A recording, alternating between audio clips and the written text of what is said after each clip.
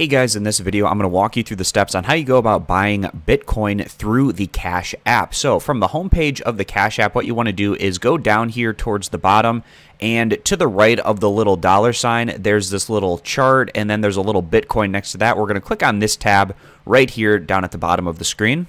And that takes us over to our investing tab. So we have a couple of different options here. There's the stocks area and then the Bitcoin area. You can see the current value of Bitcoin, and if you'd like to purchase some Bitcoin in your Cash App, what you do is click here where it says buy.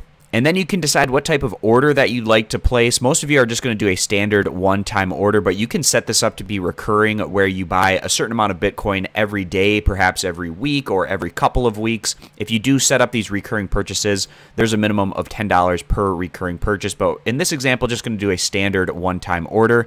Click confirm, and then I have to enter in the amount of Bitcoin that I'd like to purchase. There's predetermined amounts here, 10, 25, 50, 75, and 100, or you can enter in a specific amount by clicking on these three dots right here, and then you can enter in how much Bitcoin you'd like to purchase. Let's just say I wanted to buy $10 worth of Bitcoin, so I'd click 10 right here, and then I'd click next. And if you haven't already set up your investing account, you may have to go through and answer some questions before being able to purchase Bitcoin. But after you set up your investing account, you'll have a 4-digit PIN code, and you can enter that in here. And then after you enter in your PIN code, it'll take you on to the next page.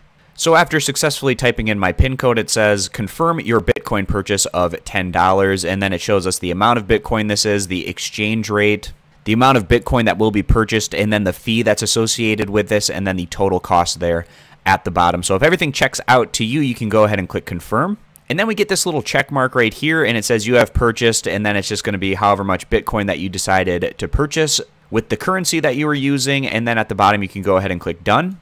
And now in our Bitcoin tab on the investings page, it's going to show us our current value of the Bitcoin that we have in our account. And then if you'd like to buy more, again, there's a buy option down here, or you can sell Bitcoin.